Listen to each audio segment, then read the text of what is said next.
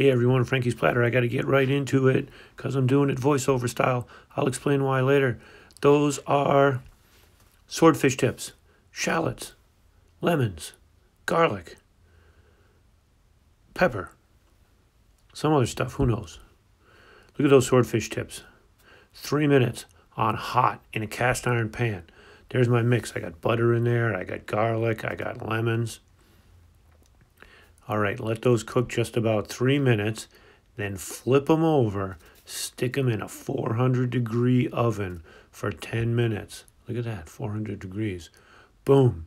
They come out, you take them out of the pan, you put them aside, and then you put that butter mix in the pan because you got raw garlic and shallots and other stuff in there.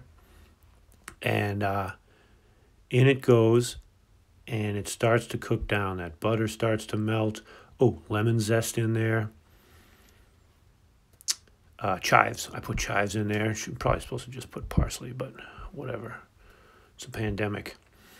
And now I can slow down and start to melt that butter and start to cook some of that garlic. So what happened is I'm working with new software. My iMovie is a disaster. I'm trying to do it on a phone. People are bugging me to make more videos. Sorry, Harris. I'm doing my best. I'm getting them as quick as I can, but I'm really glad you enjoy them, buddy. And let's cook one together soon.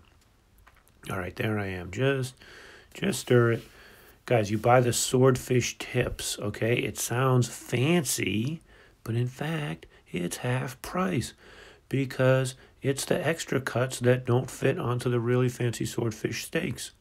So don't pay $12.99 when you can pay $5.99. Am I right? Okay, get that butter cooked down. And then what you're going to do is definitely put a glove on because that pan's at 400 degrees. You're going to switch sides with your camera, girl. Okay, and just drizzle that butter onto your swordfish tips or steaks. Preferably in a bigger pan. I got them piled up here. That's really not working. Because you got to get a little bit of this on each one of them. But you know, it's a rush. It's dinner.